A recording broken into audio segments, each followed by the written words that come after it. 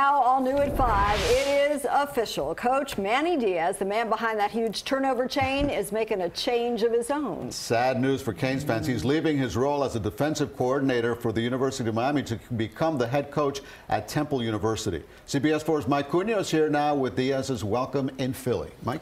Yeah, Manny Diaz landed himself a 5-year deal at Temple. Many may see it as a stepping stone job, but one Diaz was certainly ready for after turning the Canes defense into one of the most feared in college football. Manny Diaz went from roaming the Hurricanes sidelines as defensive coordinator to the new head man at Temple, his first ever head coaching job. I really have to make a special note again to Mark Richt for being so thankful for bringing my family to Miami for the last 3 years and really teaching me what it means to be a great man and to really be a blessing to the young men that you have the opportunity to coach. The players that I leave in the locker room at the University of Miami, those guys are champions, they're warriors.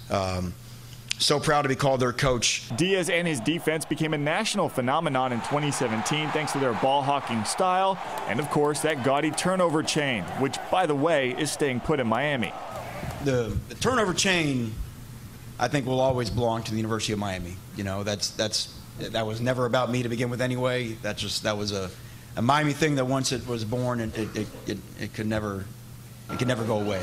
He and that chain helped restore a certain sense of swagger to the program, something Diaz said he'll miss. However, he will stick around and wear orange and green for one more game when Miami takes on Wisconsin in the Pinstripe Bowl. I felt like I owed it to those kids to finish what we started this year. We've got an amazing thing going, and you know, there's some special guys in there, and I just wanted to be with them for one more time. It's his passion that made this Miami native one of the more popular assistant coaches in all of South Florida sports. His father, a former mayor, was regularly seen on the sidelines, and his aggressive style was one that was embraced by all Hurricane fans. The world responds to incentive, and everybody responds to pain. The quarterback's got to feel the pain, okay? So you got to make the quarterback an uncomfortable guy. Meanwhile, back here in Miami, head coach Mark Richt now has two problems on his hands. He's conducting a national search for a new D coordinator, while recruits are jumping ship less than a week away from the early signing period. Some because of Manny's departure, others just poor timing.